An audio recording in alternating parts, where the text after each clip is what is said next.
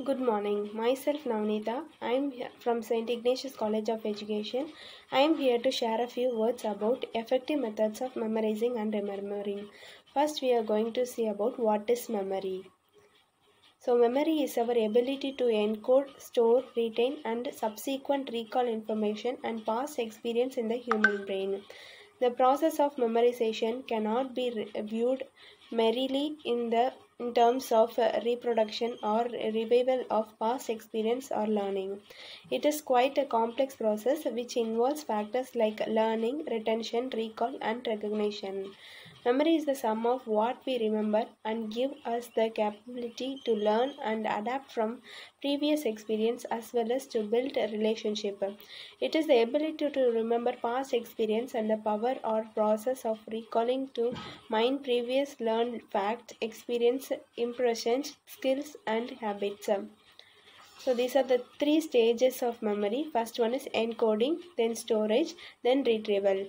Encoding, the information get into our brain in the way that allow it to be stored. Storage, the information is held in the way that allow it to later be retrieved.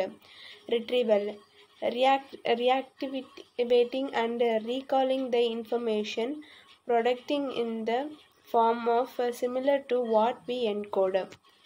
Next one is method of memorizing.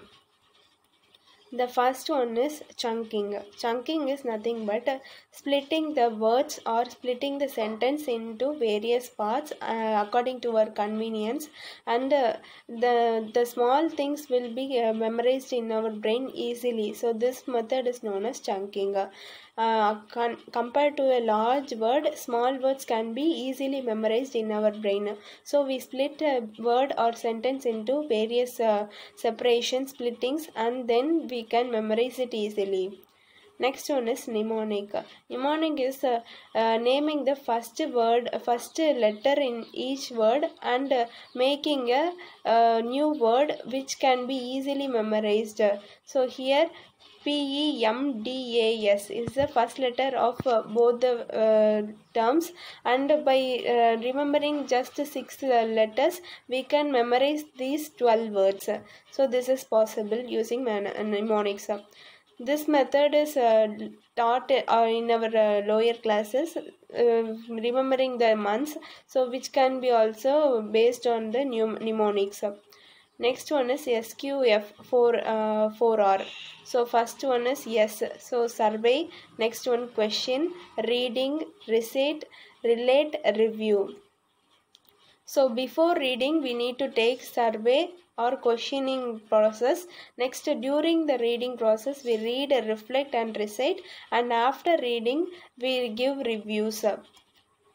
So this is the mind map. So survey means summary or heading or any terms which is in the topic or visual margin. So whatever it can be come under survey. So questions we know what, whom, which, etc. are coming under question. Then read, record, recite, review. So based on this I had drawn a mind map. Next, some of the other methods are whole method, part method, break in or interval method, so continuous method, active method, passive method, association method.